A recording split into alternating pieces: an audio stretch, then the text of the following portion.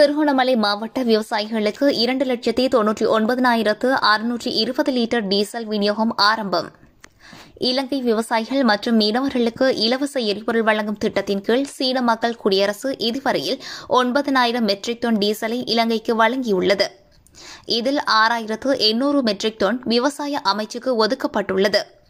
அதன்படி திருகோணமலை மாவட்ட விவசாயிகளுக்கு எரிபொருள் வழங்கும் வேலைத்திட்டத்தின் ஆரம்ப நிகழ்வு நேற்று குச்சவெளி லங்கா எரிபொருள் நிரப்பு நிலையத்திற்கு அருகில் இடம்பெற்றது.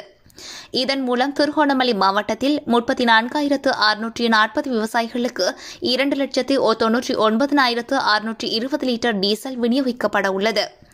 குச்சவெளி பிரதேச செயலக பிரிவிற்குட்பட்ட விவசாயிகளுக்கு நெல் அறுவடைக்காக இந்த டீசல் இலவச விநியோகம் நேற்று ஆரம்பமானது. இதன்போது சீன தூதுவர், கிழக்கு மாகாண ஆளுநர், சீன தூதரகத்தின் உயர் அதிகாரிகள், கிழக்கு மாகாண பிரதம செயலாளர் RMPS ரத்நாயக்க, திருகோணமலை மாவட்ட அரசாங்க அதிபரும் மாவட்ட செயலாளருமான PHN ஜெயவிக்ரம, குச்சவெளி பிரதேச செயலாளர் K குணநாதன் மற்றும் அப்பகுதி விவசாயிகள் கூட்டமைப்பினர் உள்ளிட்டோர் கலந்து கொண்டனர். Economic crisis, China central government, local government and social society provide a lot of assistance. We will continue to provide this kind of assistance to help our Sri Lanka friends tide over currently difficulties. All this demonstrates that China and Sri Lanka are good brothers, good friends, good partners. Our friendship lasting forever.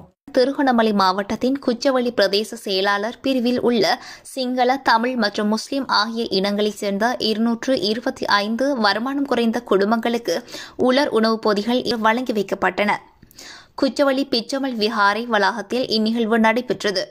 சீனா இலங்கை நண்பன் என்ற அடிப்படையில் பல உதவிகளை மேற்கொண்டு வருவதாகவும் அதன் ஒரு கட்டமாக இவ்வுதவி அமையப்பெறுவதாக சீன உயர்ஸ்தானிகர் கியூ சென்ஹாங் இதன்போது தெரிவித்தார். சீனா இலங்கை கடினமான நிலவரங்களை சந்தித்தபோது அதிலிருந்து மீட்சி பெற ஆரம்பம் முதல் இன்று வரை ஒத்துழைப்பு வழங்கி வருவதாக கிழக்கு மாகாண ஆளுநர் இதன்போது தெரிவித்தார்.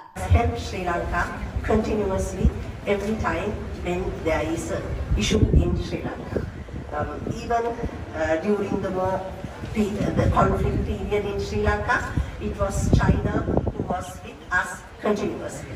We will never forget that, and people of Sri Lanka also will never forget that China has always been there when the country was facing the